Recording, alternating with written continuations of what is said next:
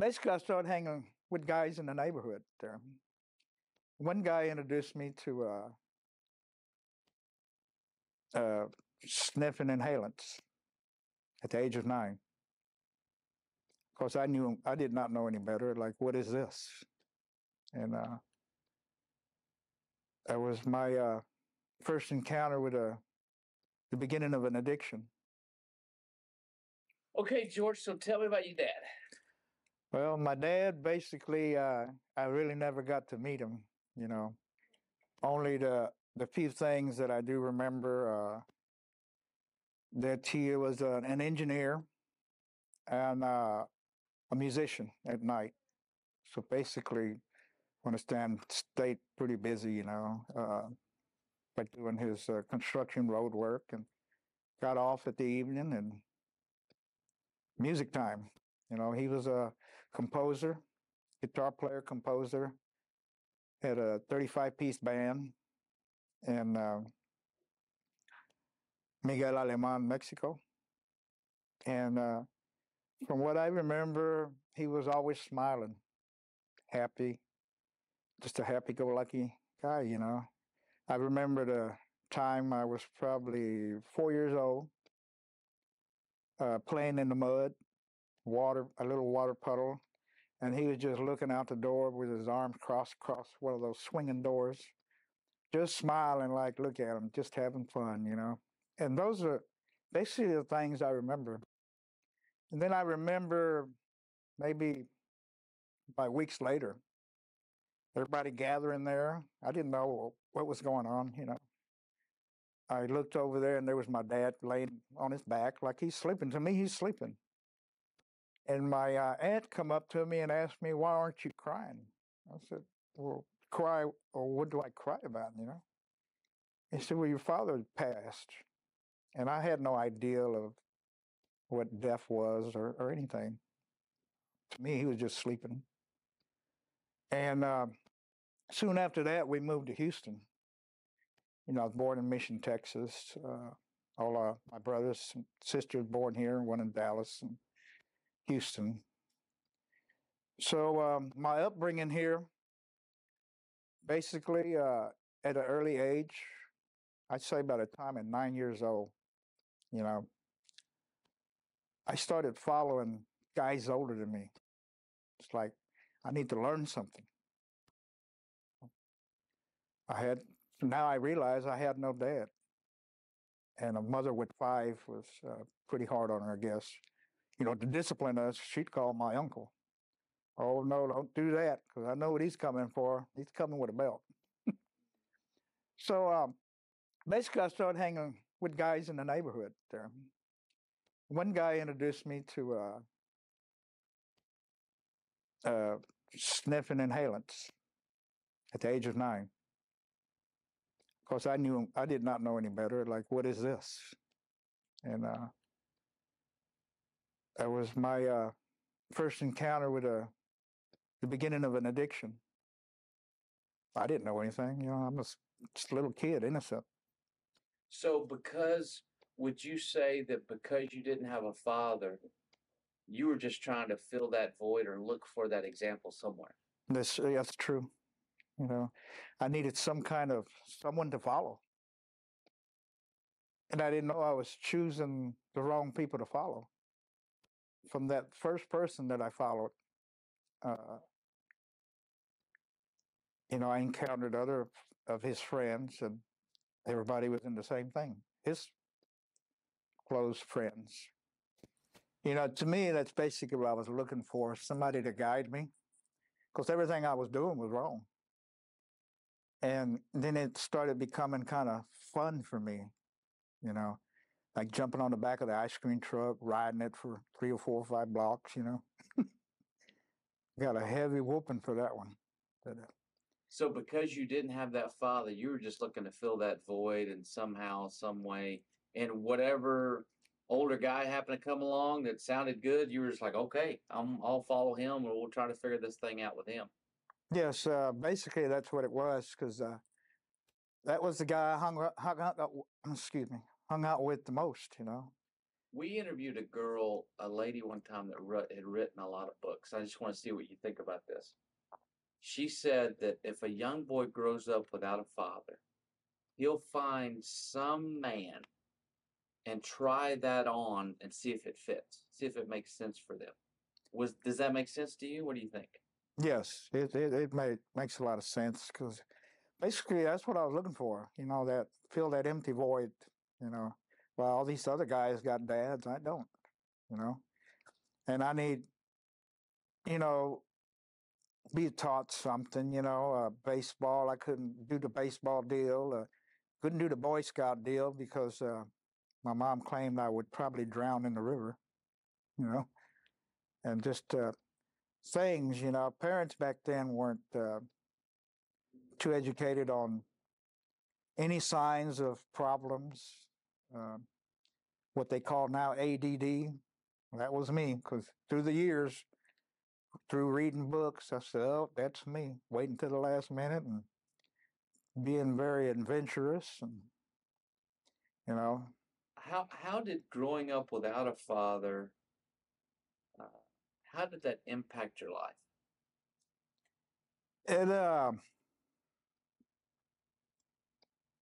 The impact was pretty hard, especially watching other kids, going places with their dad, holding their hands and stuff, things like that. Those are things that I missed. I saw the kids smiling, happy, got their dad, holding hands with their dad. Me, I have nobody but this skid row at the time that I was learning all these bad things, all these bad habits, Did that make you angry when you were a little not father? Was it frustrating? Was it disappointing, angry? No, not so much. I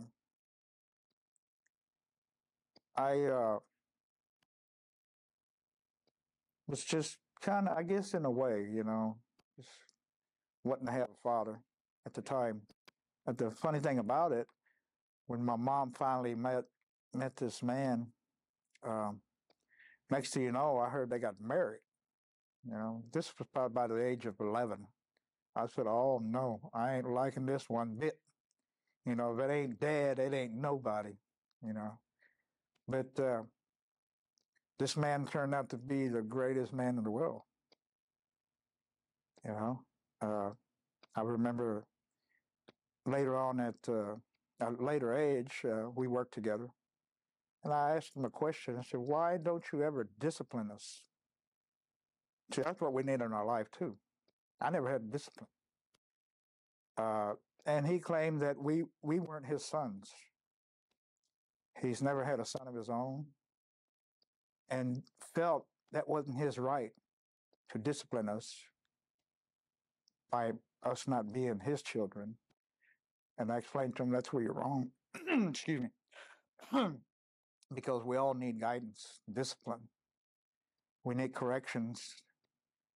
And after we had that talk, because, we didn't talk much at all.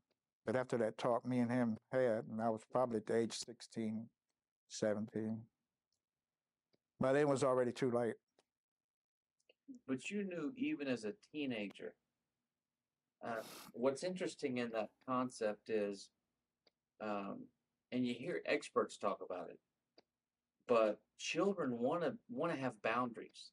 That's part of you knowing that they care. Does that make sense? Yeah. As a father, we know that our dads care when they set boundaries and when they do discipline us in that weird sort of way. You know what I mean? Yeah. At the time, you may not understand it, but yet we do. We want those boundaries because that shows us that you care. Was that something? I mean, is that what was kind of taking place in that conversation? You were like, wow, why don't you discipline us?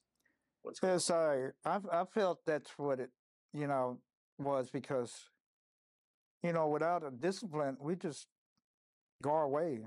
And, he wasn't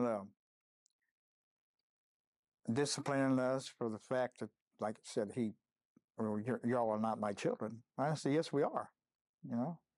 Yes, at first I didn't like it, but then it kind of grew on me, having another father, So let me ask you, as far as that man is concerned, what are the good things you learned from him? I learned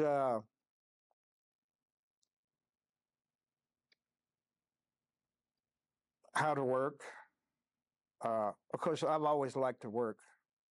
At the age of 13, I was walking up, probably traveling a good 3 miles shining shoes, at an early age.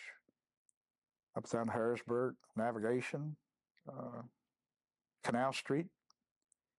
And I learned from at an early age how good money was. $35 a night was a lot of money at 1969. So you learned a good work ethic. I learned the good work ethic from him. He had his own business. I remember when he married my mom, he was a laborer, $1.50 an hour. And within 5 years, he had his own business. And I kind of started working with him, learning the bricklaying trade. Except towards the end, he just gave it all up at a later age. But some of the things that I learned from him was the work ethics,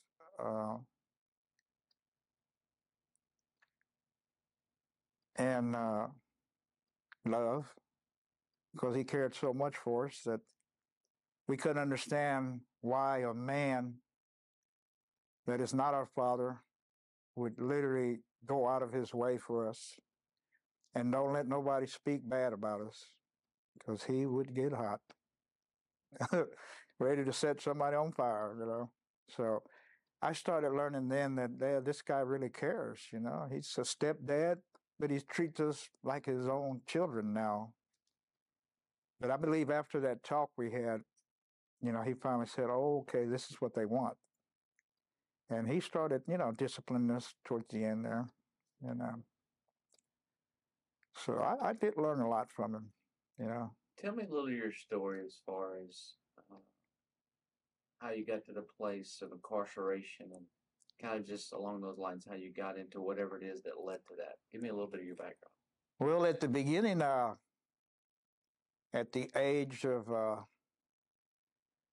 15, again, following the wrong people. It's always the wrong people, I got with a crowd at the age of 15, 16, and then I was introduced. It's no longer inhalants. It was eating LSD at the age of 15, and within months of trying my first hit of LSD, started injecting cocaine and heroin at the very, very early age of 15. So these were the things I was learning because no guidance of a father, And by the time, like I said, my mother had remarried, it was too late. I was in addiction, already. And it was a good feeling to me.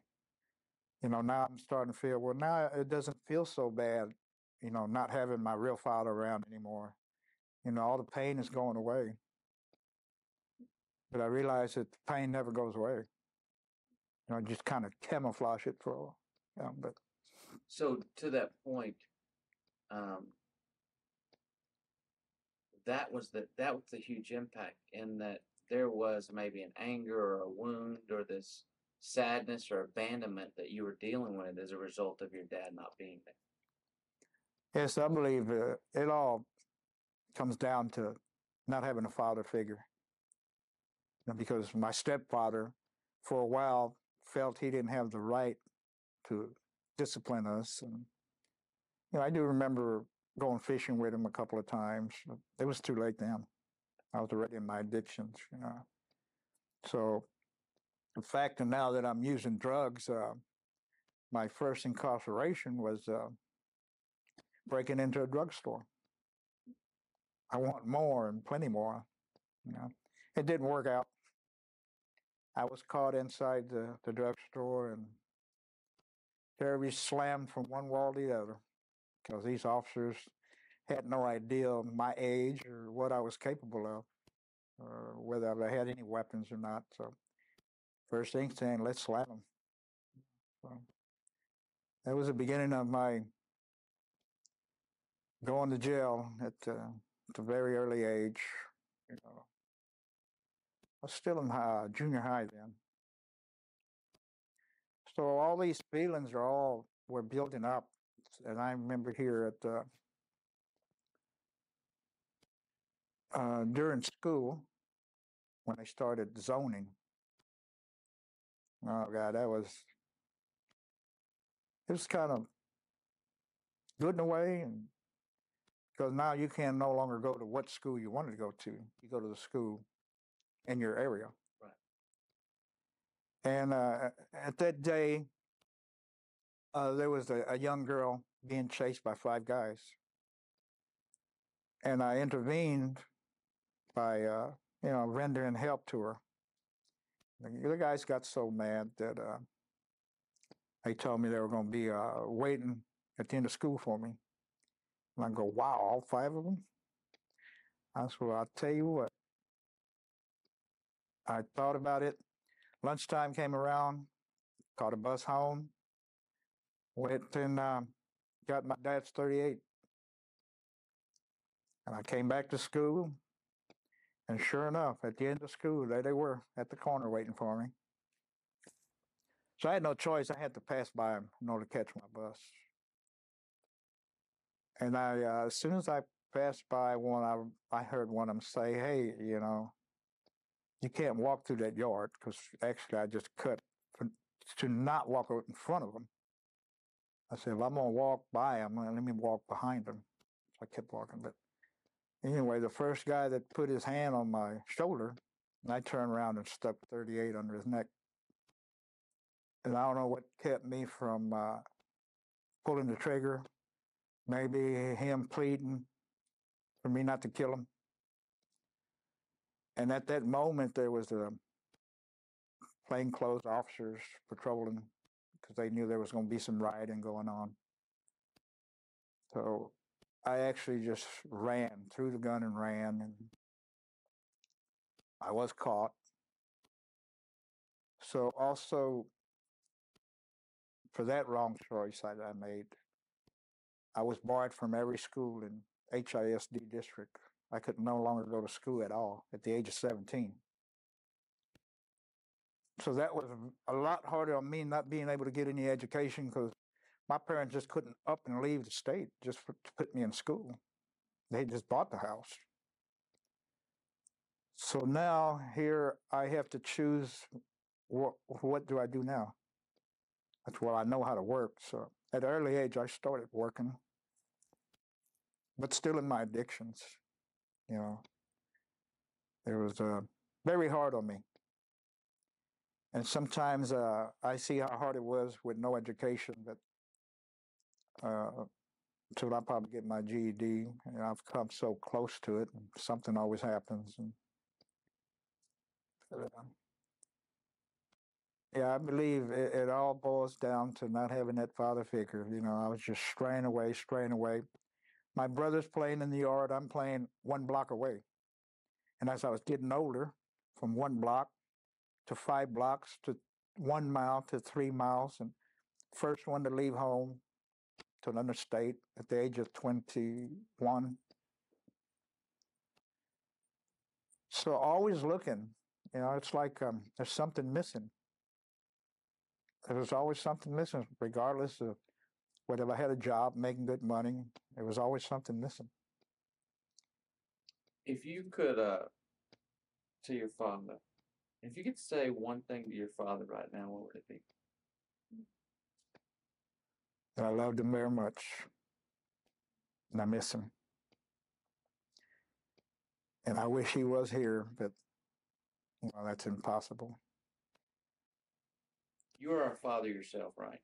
That's correct. Let me ask you this. What's the best thing about being a father? Their love. Now, I missed all my, I have one daughter and two sons.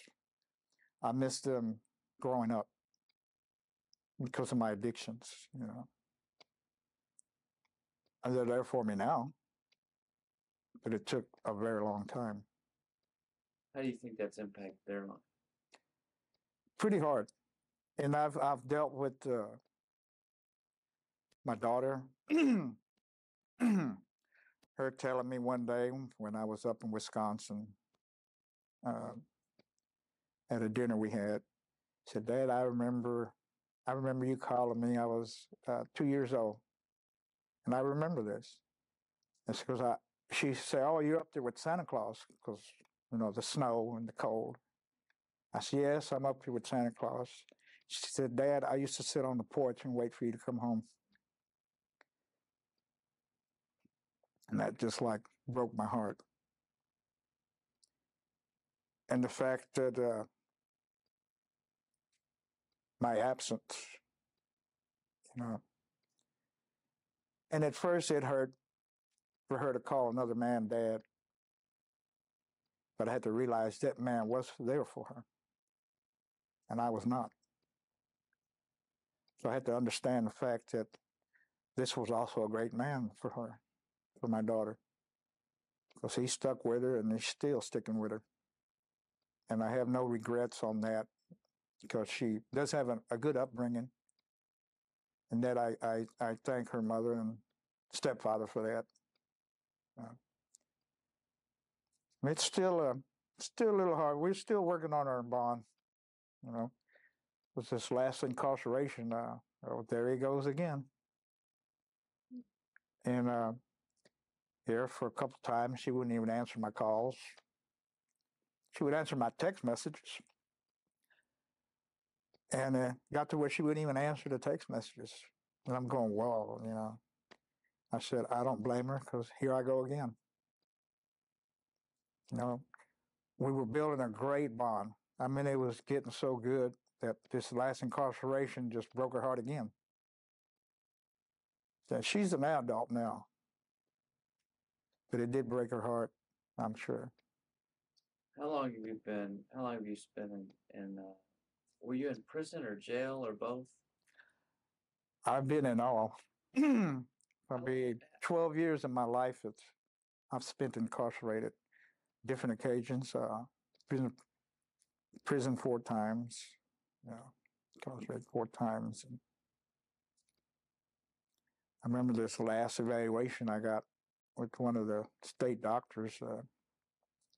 She asked me why I was still getting in trouble at my age.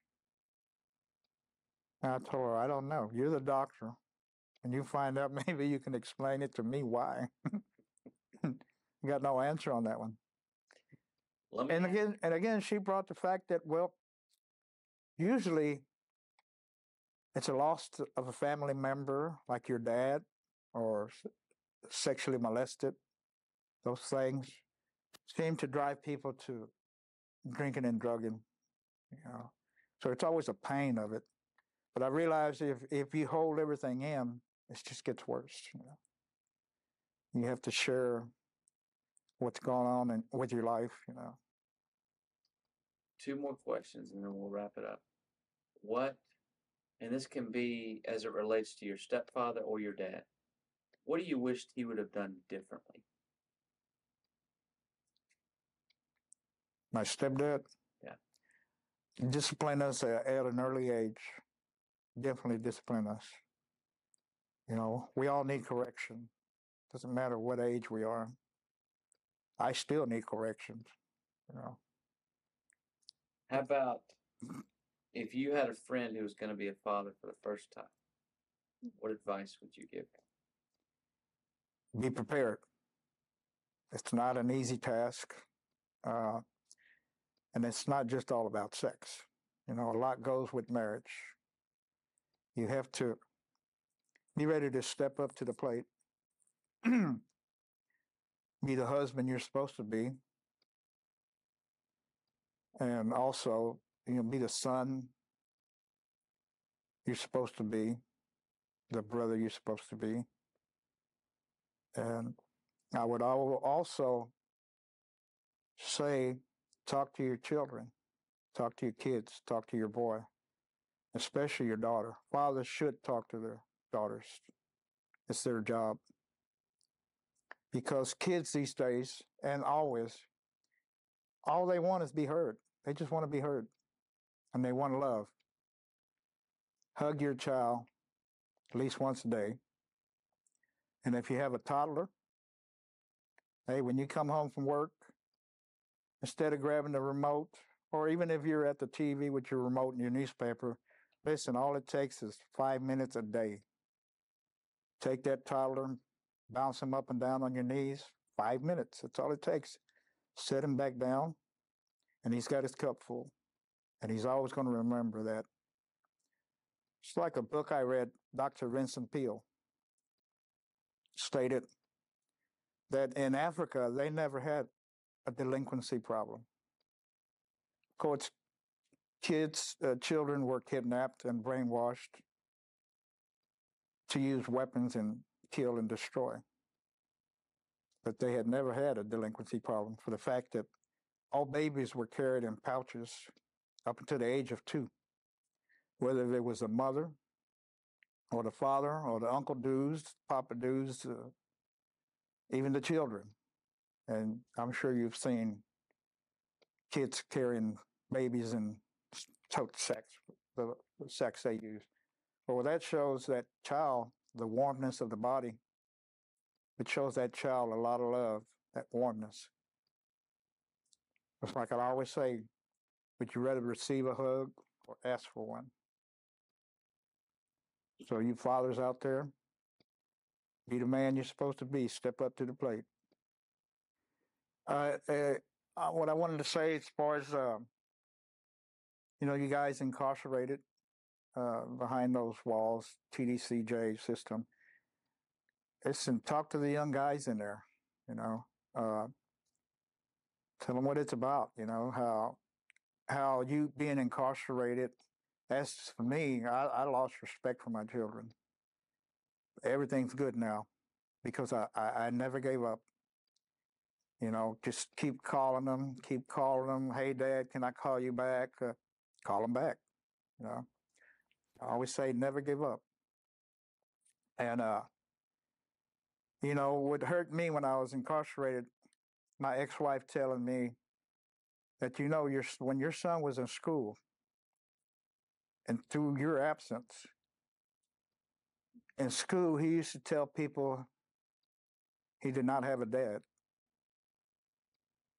that his dad had passed away because during meetings, PTA meetings and everything, how they ask the kids, hey, what does your dad do for work? Well, he didn't want to lie, and he didn't want to expose me. And so, I was out there. I was dealing drugs, pretty heavy. And he felt the best thing to do is just say, I don't have a dad. And it hurt me. It hurt me real bad to know that my son was telling people he had no dad. But now he hugs me every day, calls me dad. He'll call me up. Everything's all good now. To the grace of God that I never gave up, staying in touch. So. And I encourage you guys in TDC system. They have curriculums going on. It's called Maximize Manhood. And it will open your eyes up. And it will teach you to be the father you're supposed to be. And I'll say it's never too late. Never give up on your children. Always call them and keep calling and keep calling.